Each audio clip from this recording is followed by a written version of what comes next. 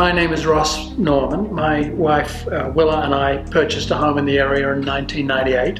We were living in Australia at the time. Willa's a loyal Cape Brettoner, and she wanted to spend a lot more time back in Canada, was part of the deal. I can't recall exactly when we went to our first performance at the Playhouse, but it was probably 99 or 2000. And ever since then, we've been regular supporters and attendees at all the wonderful shows there. In 2005, I retired from my work in Australia. We decided to spend more time in Nova Scotia.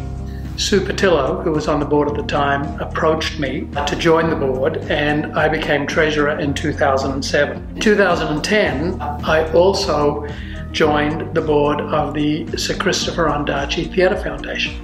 And the purpose of the foundation is to raise funds and invest them to create a long-term endowment that will ensure the future prosperity of the Playhouse.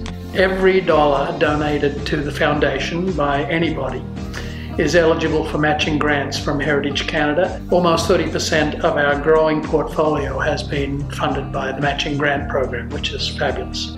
Playhouse has been, as most of you know, the cornerstone of life in Chester for almost 83 years. It started life in 1938 as the Canaric Theatre, a movie theatre. Any long-term Chesterite you speak to has some sort of story about their time at the Playhouse. And I'd like to tell you about how the Chester community rallied around the Playhouse when the 2008 global financial crisis hit.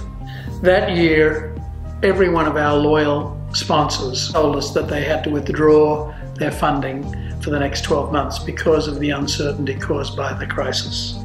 Sponsorship represented about 20% of our income, so this was a major problem for the Playhouse. At the same time, our long-established and highly successful after-school acting program attendance began to dwindle to the point where we had to actually shut it down for one term. We had rented a building on Duke Street to conduct the program, and the reason we did that is that old theatre was so leaky and uninsulated that the costs were too high to run these programs in the winter and the shoulder seasons.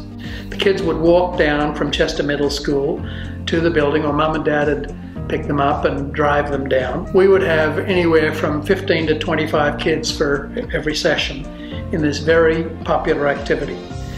Now, the reason for the decline was in attendance was competition from other community activities that were emerging and the cost.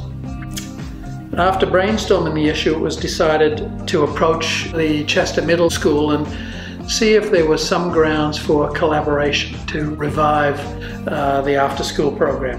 The school was immediately enthusiastic. They provided space in the school at no charge, so we were able to significantly reduce our costs, and we had wonderful support from the teaching staff. Enrollment rose rapidly, and the terrific program flourished. And by the way, every one of our loyal sponsors returned the following year. So that's the support we received from the Chester community. We're so lucky to live in this wonderful community. We are blessed to have so many public facilities, but the best thing, I think, really is the community spirit and the way people here support local businesses, and particularly gems like the Chester Playhouse. And I would like to give a shout out to the current Playhouse board. They have done an amazing job with this renovation. It's going to be state-of-the-art, but still delightfully down home. The experience you're going to have is worth coming along to see what's going on, because it'll make you return for many years to come.